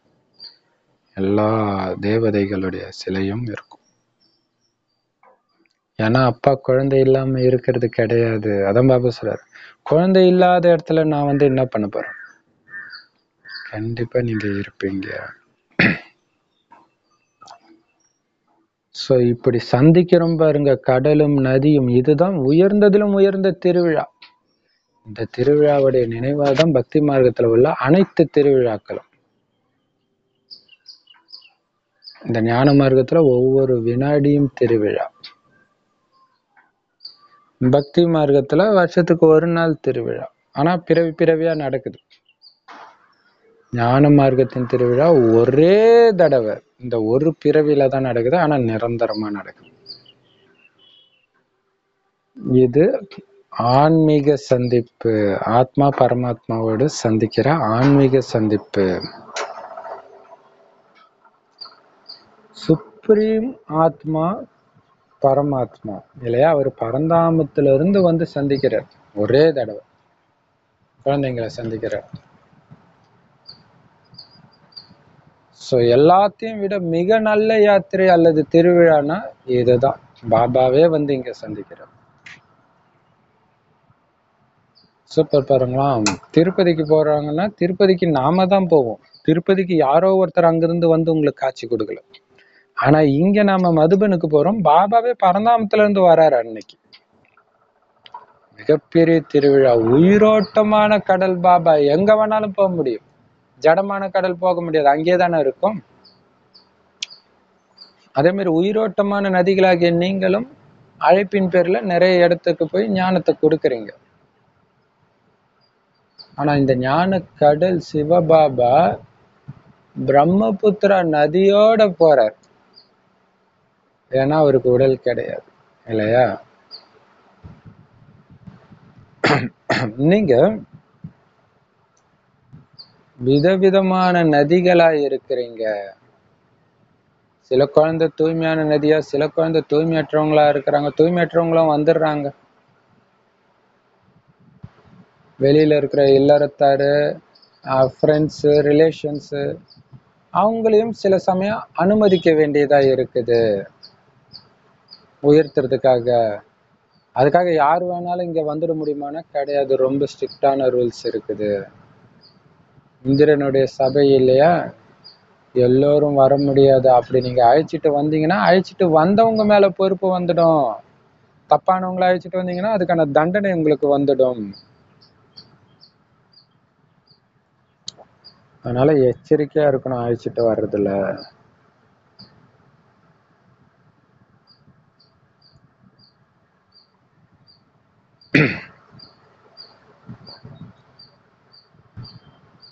ஆனா சென்டரை பொறுத்த வரைக்கும் சென்டர்ல கூப்பிடுவாங்கல்ல நிறைய பேர். ஐடி ஃபீல்டு கூப்பிடுவாங்க, கூப்பிட்டு ஃபங்க்ஷன் வைப்பாங்க. அங்க தூய்மையற்றவர்கள் தான் வருவாங்க. ஏன்னா தூய்மையற்றவர்கள் சென்டர்ல வந்து தூய்மை ஆனாதானே நம்ம மதுபனுக்கு அழைச்சிட்டு வர முடியும். ஸோ தூய்மை ஆக்குற இடம் சென்டர். ஆனா மதுபன் வந்து ஞான கடல் உயிரோட்டமா இருக்கிறதுனால அவ்வளவு ஸ்ட்ரிக்டான நியமம் இருக்குது. ஸோ மம்மா பாபா முக்கியமான குழந்தைங்கள்லாம் கொஞ்சம் பேச்சு கொடுத்த உடனே கண்டுபிடிச்சிடுவாங்க. இந்த குழந்தைக்கு ஞானம் புரியுதா, புரியல அப்படின்னா தூய்மையா இருக்காது, ஏன் அழைச்சிட்டு வந்தீங்கன்னு கண்டுபிடிச்சிடுவாங்க.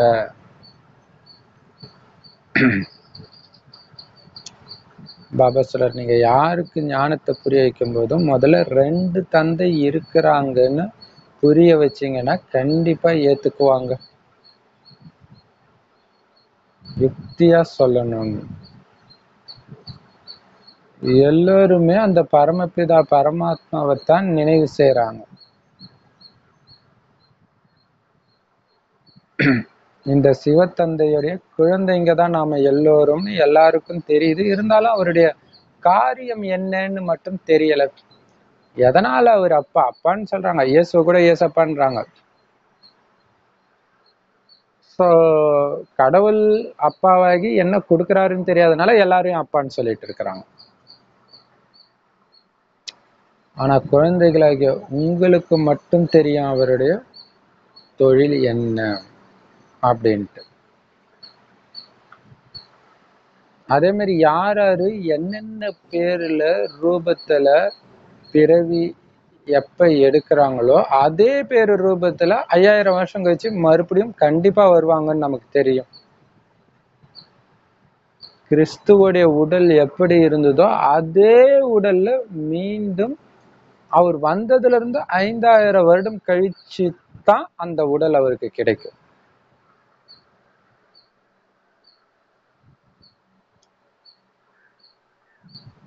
அது வரைக்கும் அதே உருவம் குணாதிசயத்தோட எந்த மனுஷனும் முழு கல்பத்திலும் வரவே முடியாது. அதே மாதிரி கிருஷ்ணருடைய உடல் எப்படி இருந்ததோ அந்த உடல் வேற எந்த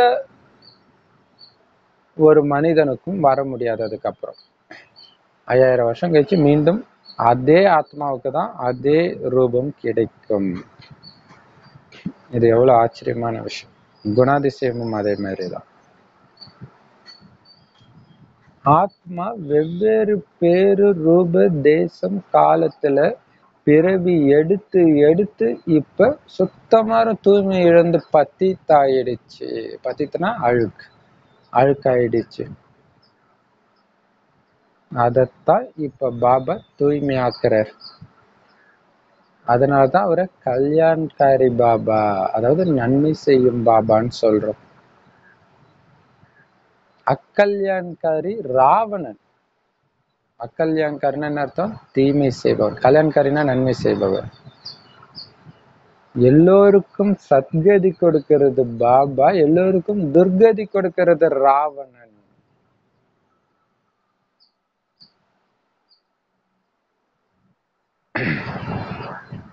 சோ பாபா வந்த உடனே மனிதர்களுக்கு மட்டும் இல்ல, உலகத்துல உள்ள எல்லா பொருட்களுக்கும் சத்கதி கிடைச்சிடுது. எல்லோரும் அந்த பரிசுத்தமான நிலையை அடையுது.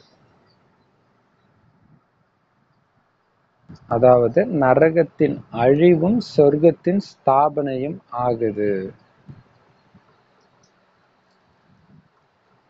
இந்த கல்பத்துல யார் வந்தாங்களோ அத்தனை பேரும் வருவாங்க. அதனால நீங்க யாரா இருந்தாலும் அழைப்பு கொடுங்க. எந்த மதத்தினரா இருந்தாலும், எந்த இனத்தினரா இருந்தாலும், பஞ்சாபி, பாரசீகம் எல்லாருக்கும் அழைப்பு கொடுக்கணும். ஏன்னா எல்லாருமே வராங்க, பாக்குறீங்க இல்லையா? பாபா சொல்றாரு, பாபா வந்துட்டாருன்னு தண்டோரா போடுறதுக்கு கூட உங்களுக்கு தடை கிடையாது. உங்களுடைய சித்திரங்களும் ரொம்ப அழகா இருக்குது, நல்லா இருக்குது. இப்ப நீங்க கோயில்ல வச்சு பூஜை செய்யக்கூடிய அளவுக்கு தகுதியுடையவர்களா ஆகுறீங்க. ஆனா கோயிலுக்குள்ள பாருங்க, லவ் யூ பாபா. கிறிஸ்தவர்கள் பாத்தீங்கன்னா இந்து மதத்துல உள்ள விக்கிரக வழிபாட சாத்தான் வழிபாடுன்னுவாங்க. ஒரு விதத்துல கரெக்ட் தான்.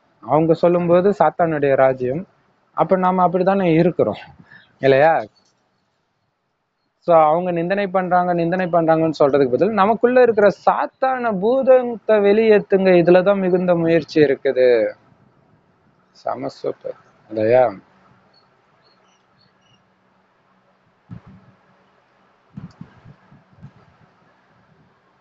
லக்ஷ்மிய அல்லது நாராயணனை கல்யாணம் பண்ணிக்கிறதுக்காக என்ன பண்ணணும்? உங்களுக்குள்ள இருக்கிற விகார குணங்களை, அவகுணங்களை நீக்கிறதுக்கு எவ்வளவு முயற்சி செய்யணும் யோசிச்சு பாருங்க. ஏன்னா நாராயணன்னா பத்திரமாத்து தங்கன்னுவாங்களே, அப்படி இருப்பார். ஸ்ரீலக்ஷ்மி அப்படி இருப்பாங்க. ஸோ அவங்கள கல்யாணம் பண்ணிக்கணும்னா அந்த அளவுக்கு நமக்குள்ளேயும் எந்த அசுர குணமும் இருக்கக்கூடாது. இப்போதான் அவங்களுக்கு ஈக்குவலானவங்கள தான் அவங்க கல்யாணம் பண்ணிக்குவாங்க. இந்த மாதிரி ஈக்குவலா ஆகணும். ஆனா அசுர குணத்தை தோன்ற மாதிரி சம்பவம் கண்டிப்பா வரும். ஸோ அது எதுக்கு? உள்ளுக்குள்ள அவகுணம் கொஞ்சம் ஒளிஞ்சிட்டு இருந்தாலும் வெளியே வந்துடும். ஸோ அதுக்குதான் ஃபுல்லா பாபா நினைவுல இருந்து விரட்டுங்க. பாபா நினைவுல இருந்து ஒவ்வொரு காரியத்தையும் செய்யுங்க, தப்பிச்சிடுவீங்கன்ற. நேற்று வரதானமே அதுதானே.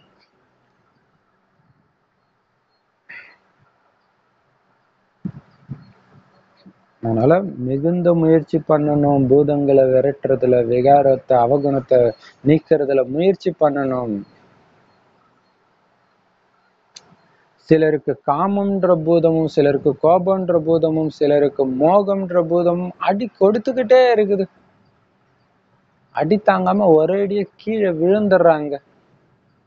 பேராசை வசமாகியும் கீழே விழுந்துடுறாங்க.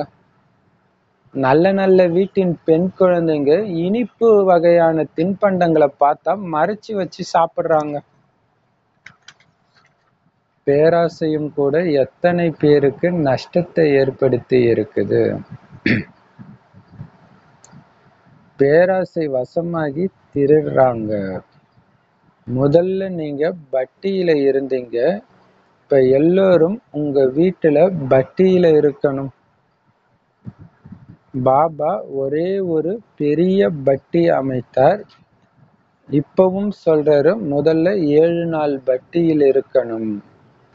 இப்பெல்லாம் சிலருக்கு பட்டியில இருக்கிறது கஷ்டமா இருக்குது. சென்டருக்கு வராங்க அப்படின்னா அவங்களுக்கு நீங்க நிறத்தை ஏத்துறீங்க. பிறகு வீட்டுக்கு போன உடனே அந்த நிறம் விடுபட்டுடுது, மறைஞ்சு போயிடுது, சங்கதோஷம் ஏற்பட்டுடுது. அதனால மிகுந்த முயற்சி செய்ய வேண்டி இருக்குது.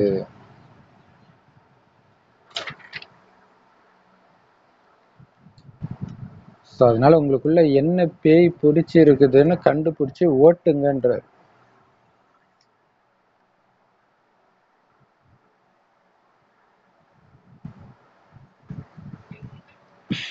காமம் இருக்கா, கோபம் இருக்கா, துரத்துக்கிட்டே இருக்கும் கடைசி வரைக்கும்.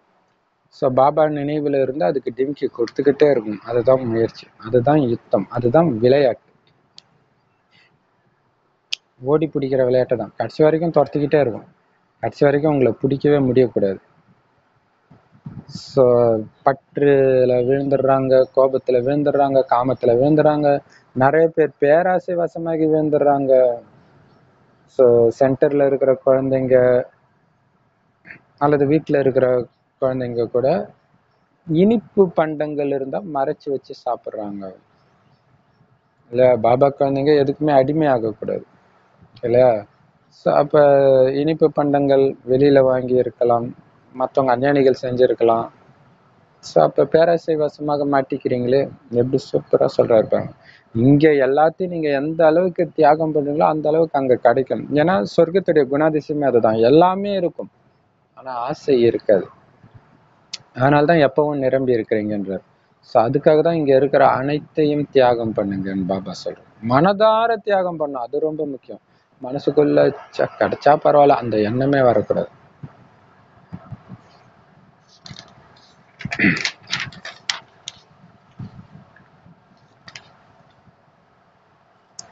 ஸோ இது ஒரு சிஸ்டர் சொன்னாங்க, உண்மையானு தெரியல. மதுபன்ல ஒரு குரூப் இருக்குதான். அவங்களே சுய முயற்சி பண்றதுக்காக ஒரு குழுவாக அமைஞ்சு தீவிர புருஷார்த்தி குரூப்னு.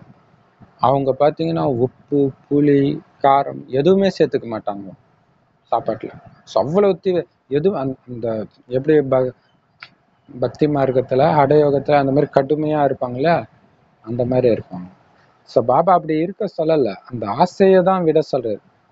அவங்க எங்களுக்கு தேவையே இல்லைன்னு தூக்கி கடாசிடுறாங்க. இது எவ்வளவு பெரிய விஷயம் இல்ல? ஸோ ஆக்சுவலா அப்படி பாபா நமக்கு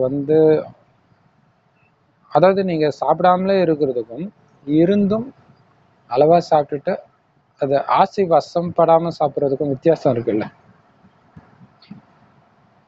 இல்லையா? பெண்களே இல்லாத ஒரு உலகத்துக்கு போய் நான் காமத்தை விடுறேன்ற மாதிரி தான் அது தெரியுது ஸ்லைட்டா. சரி, எப்படியோ.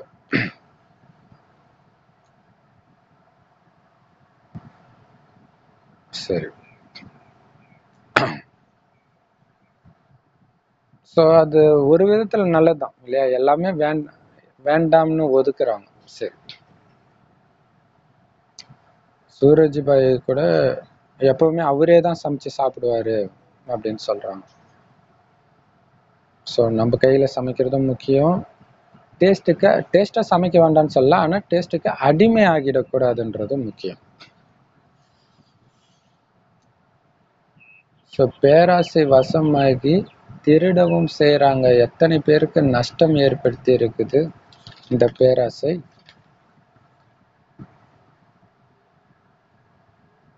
பாபா சொல்றார், இப்ப எல்லாரும் உங்க வீட்டிலேயே பட்டியில இருக்கணும்.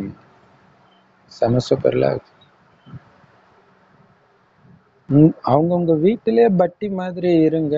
பட்டியில இருக்கிறதாவே நினைங்க, மதுபன்ல இருக்கிற மாதிரியே நினைங்க.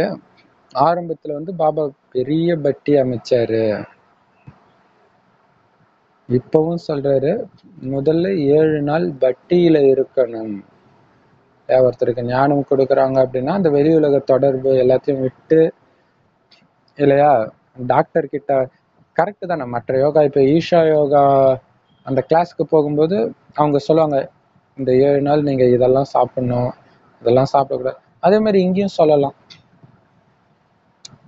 வெளி உலகத்துல யார் கூடவும் பேசாம இருங்க, டிவி பார்க்காம இருங்க இங்க வர 7 நாளைக்கு. அப்ப அது தனியா இருந்து இந்த ஞானத்தை கேட்கும்போது அந்த தனியா இருக்கிறவங்க தான் இந்த ஞானத்தை கேட்கறாங்கன்னும் போது அந்த போதை இருக்கும். அது ரொம்ப முக்கியமானது இல்லையா?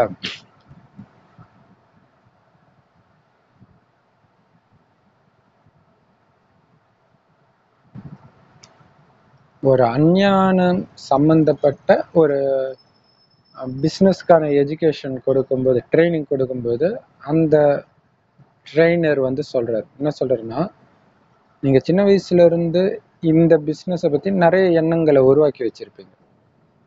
அதை எல்லாத்தையும் அடுத்த 1 மணி நேரம் மறந்துடுங்க. அந்த எண்ணத்தை எல்லாம் ஒரு பெட்டியில வச்சு பூட்டி வெளியில வச்சிடுங்க. போகும்போது எடுத்துட்டு போயிடுங்கன்றாரு. செம சூப்பர்ல. அப்பதான் இங்க நடத்துறது புரியும் அப்படின்னு சொல்லிதான் ஆரம்பிக்கவே செய்வார். ஸோ அதே மாதிரி தான் நம்மளும் 7 நாள் கோர்ஸை ஸ்டார்ட் பண்ணோம், யாரா இருந்தாலும். செம முக்கியமானது. அப்ப நமக்கு எந்த பிரச்சனை, அது சூப்பரான விஷயம் இல்லையா? அவங்க அஞ்ஞானிகள் பிஸ்னஸுக்காகவே அதை யூஸ் பண்றாங்கன்னா நமக்கு தான் உரப்பட்ட டவுட்டை கேட்பாங்க. ஸோ அப்பதான் எது சொன்னாலும் அவங்க திருப்பி எதுவும் கேட்காம கேட்கும்போது தான் அவங்களுக்குள்ள அது போகும். ஸோ இது ரொம்ப முக்கியமானது. சரி, ஸோ அது மாதிரி 7 நாள் பட்டியில உட்கார வைங்க. சிலருக்கு பட்டியில இருக்கிறது கஷ்டமா இருக்குது. ஸோ அப்பெல்லாம் மதுபன்லேயே தங்கி தான் ஞானத்தை எடுக்க முடியும்.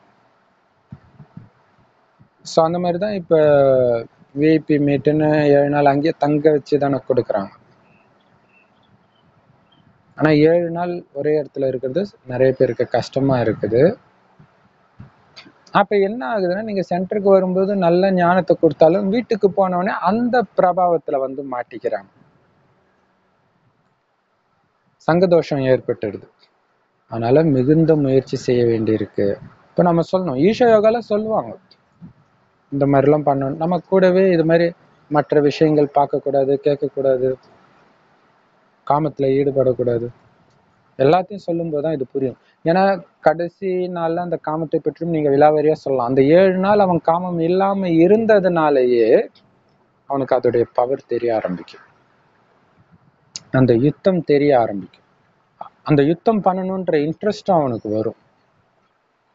மிகுந்த முயற்சி பண்ணணும். ஏன்னா இதை வந்து வார்த்தையினால விவாதம் பண்றதில்ல, அது அனுபவபூர்வமா வரும்போது தான் அது புரிஞ்சுக்குவாங்க. இப்ப குழந்தைகளாகிய நீங்க தெரிஞ்சிருக்கிறீங்க, நாம ஈஸ்வரிய குலத்துல உட்கார்ந்துட்டு இருக்கிறோம்.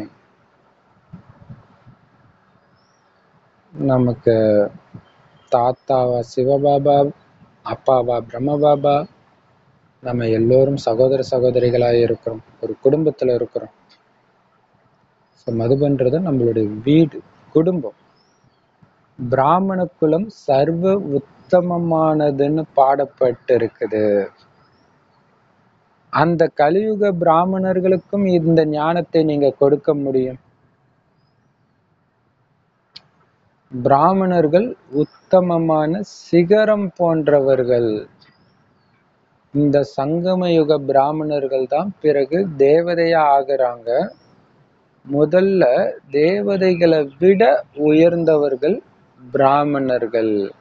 என குடுமி உயர்ந்தது தானே. பிராமணர்களாகிய நீங்க தேவதைகளுக்கு பூஜை செய்றீங்க. உங்களை பூஜாரியாக அவர்களை பூஜைக்குரியவர்களாக புரிஞ்சிட்டு இருக்கிறீங்க. நீங்க அந்த பூஜாரிகள் பிராமணர்களுக்கும் கூட இதை சொல்லி புரிய வைக்க முடியும். நீங்களும் உண்மையிலும் உண்மையான சங்கம யுக பிராமணர்கள்.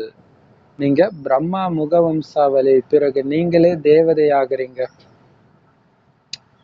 சொர்க்கத்தின் தேவதைகளை கண்டிப்பா பரமபிதா பரமாத்மா தான் உருவாக்குவாரு. நல்லது.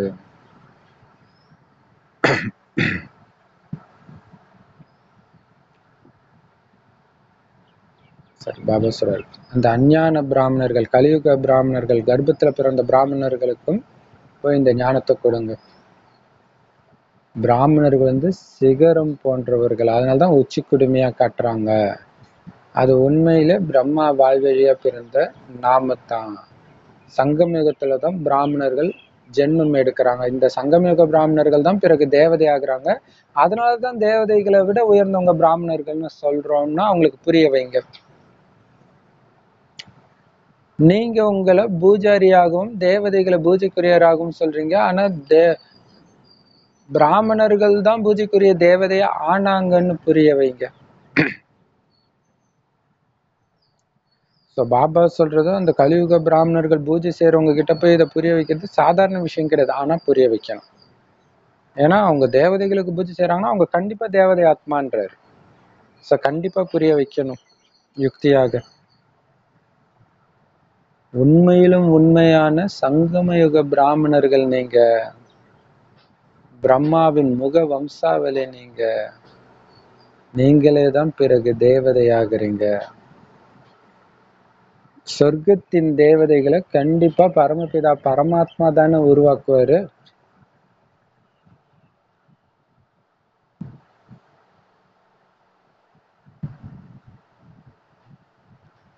சுயம் பரமபிதா பரமாத்மாவினால ஜென்மம் கொடுக்கப்பட்ட பிராமணர்கள்.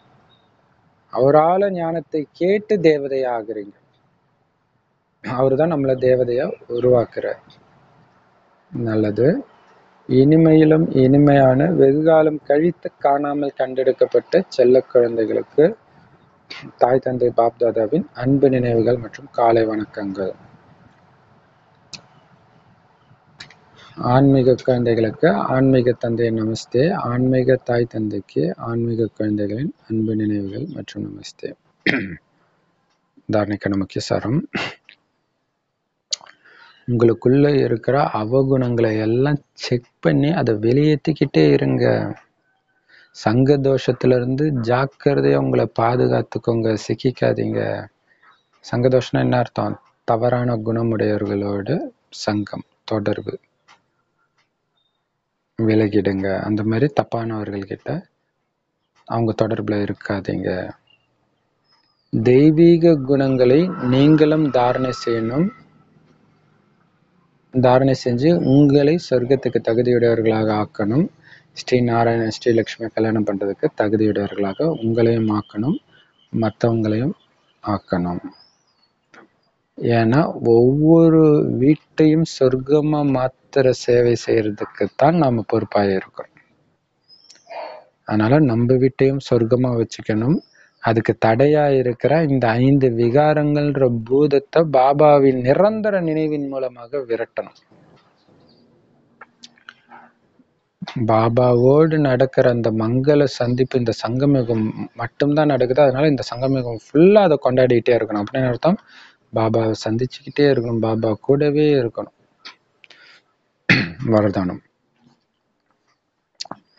சகஜமான விதி மூலமாக விதியை அமைப்பவரை, பாக்கியத்தை அமைப்பவரை விதாத்தா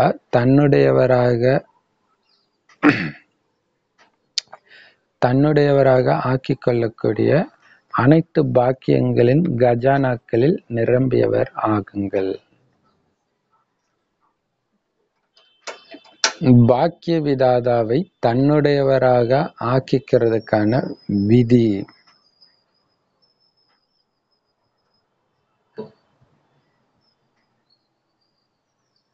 என்ன அப்படின்னா, தந்தை மற்றும் தாதா இருவருடன் சம்பந்தம். ஒரு சில குழந்தைங்க என்ன சொல்றாங்கன்னா, எங்களுக்கு நேரடியா நிராகார சிவபாபாவோட தொடர்பு இருக்குது. ஏன்னா இந்த சாக்கார பிரம்மா கூட அந்த நிராகாரமானவர்கிட்ட இருந்து தானே எல்லாத்தையும் அடைஞ்சாரு. நாங்களும் அதே மாதிரி அவர்கிட்ட இருந்து எல்லாத்தையும் அடைஞ்சிக்கிறோம் அப்படின்னு சொல்றாங்க. அதுக்கு பாபா சொல்றாரு, இதுக்கு பேரு அனைத்து பொக்கிஷங்கள்ன்ற கஜானாவை திறக்கிறதுக்கு தேவையான உடஞ்சு போன சாவின்ற. இந்த சாவியை வச்சு திறக்க முடியாது, இது உடஞ்சு போன சாவி. பிரம்மாவுக்கு குழந்தையாகாம, பிரம்மா குமாரி ஆகாம யாருமே பாக்கியசாலி ஆக முடியாது.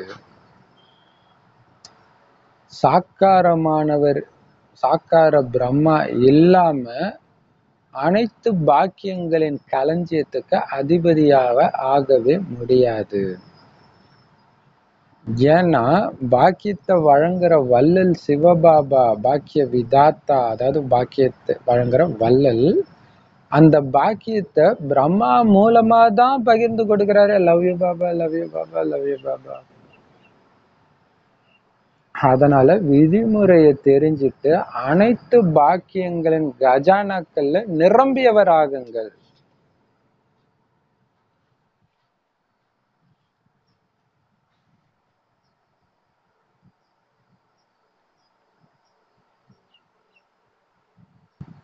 பிரம்மா இல்லாம உனக்கு பாக்கியமே கிடைக்காது.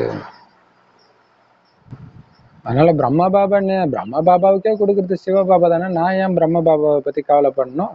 நான் டைரக்டா பிரம்ம பாபா கிட்ட இருந்து வாங்கிக்கிறேன் அப்படின்னா, அனைத்து ஆஸ்தியை அடையிறதுக்கான ஞானம் இந்த முரளியை பிரம்மா மூலமா தான் சிவபாபா கொடுக்குறாரு. இப்ப பிரம்மா பாபாவே தேவையில்லை. அதுக்கு பாபா சார், நீ ஆத்மா, சிவபாபா பரமாத்மா ஒளிப்புள்ளியா நினைன்ற அந்த மகா மந்திரமே உனக்கு பிரம்மா மூலமா தானே கிடைக்குது, இல்லைன்னா உனக்கு எப்படி கிடைக்கும்? ஸோ இதுல வந்து நிறைய பேர் பிரிஞ்சு சங்கர் பார்ட்டி, விஷ்ணு பார்ட்டி இந்த மாதிரி ஆகிடுறாங்க. அதான் பாபா சொல்றாரு, பிரம்மா குமாரி ஆகாம உன்னால பாக்கியசாலி ஆகவே முடியாது.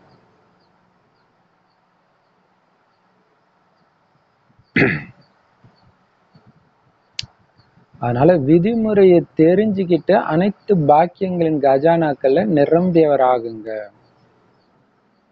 அப்படின்னு பாபா சொல்றாரு.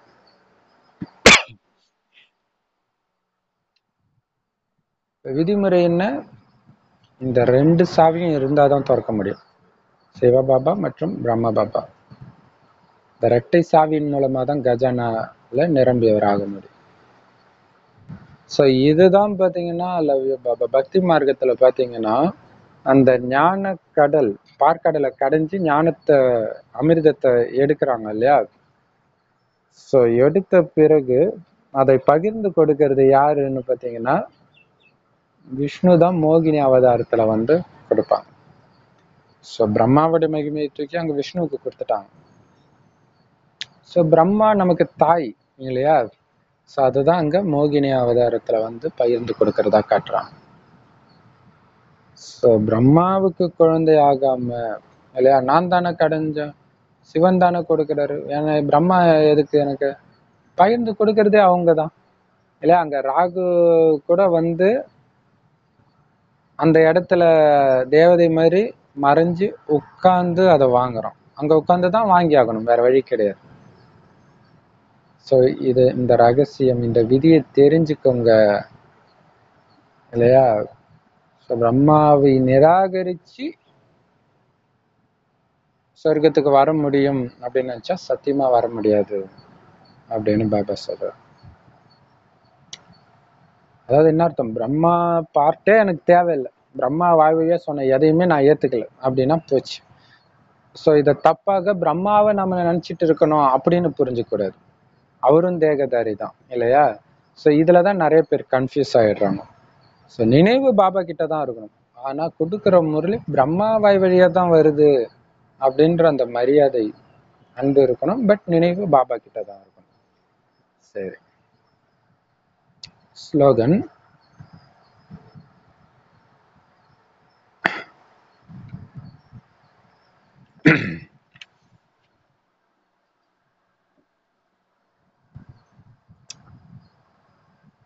தன்கிட்டையும் மற்ற எல்லார்கிட்டையும் திருப்தியா இருக்கிறேன், அதே மாதிரி சேவை மேலேயும் திருப்தியா இருக்கிறேன் அப்படின்னு சர்டிபிகேட் நீங்க வாங்கிட்டீங்கன்னா அப்பதான் எப்பவுமே நீங்க வெற்றி சொரூபமா ஆவீங்க இல்லையா? தன் மேலேயும் திருப்தி, தான் செய்யற சேவையிலையும் திருப்தி, தன் கூட இருக்கிறவங்க மேலேயும் திருப்தி. அப்படி இருந்தா நீங்க தொட்டதெல்லாம் வெற்றி அடையும். ஓம் சாந்தி. Love you pop Dada. Thank you Baba. குஷியா இருங்க, குளிர்ச்சியா இருங்க.